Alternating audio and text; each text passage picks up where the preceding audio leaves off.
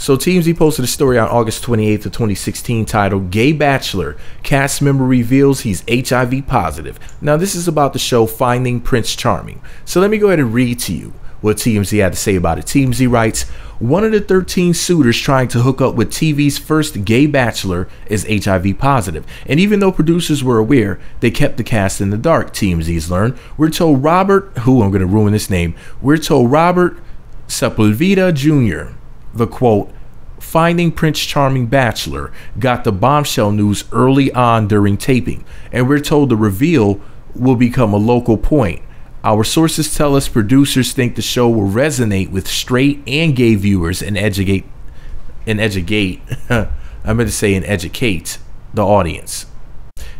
As for the reveal itself, we're told it was emotional and Robert was supportive of the cast member. The show's already been taped, but no word on whether the HIV positive guy was chosen after opening up about his diagnosis. Thanks a lot, TMZ, for that tea. Let me tell y'all something. Producers of the show, eat a dick.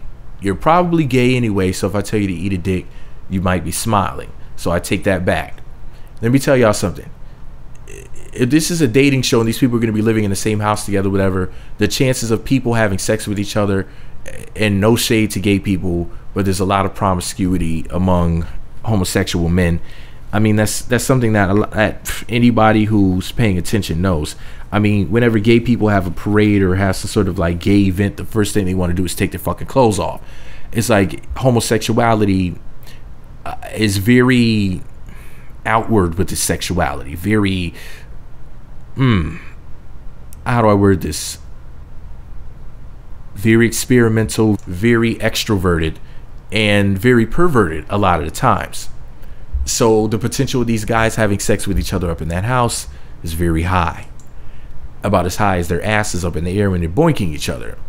And they should have done tests for HIV and other STDs before they even came into the house. Because you already know it's more than likely somebody's going to be getting it in the butt.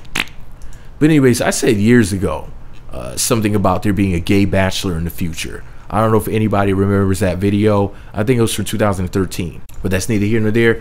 Anyways, let me know what you think about it all below. Be sure to subscribe to the Meat Magazine YouTube channels. Visit meatmagazine.blogspot.com for more. Follow me on Twitter @Meat Magazine.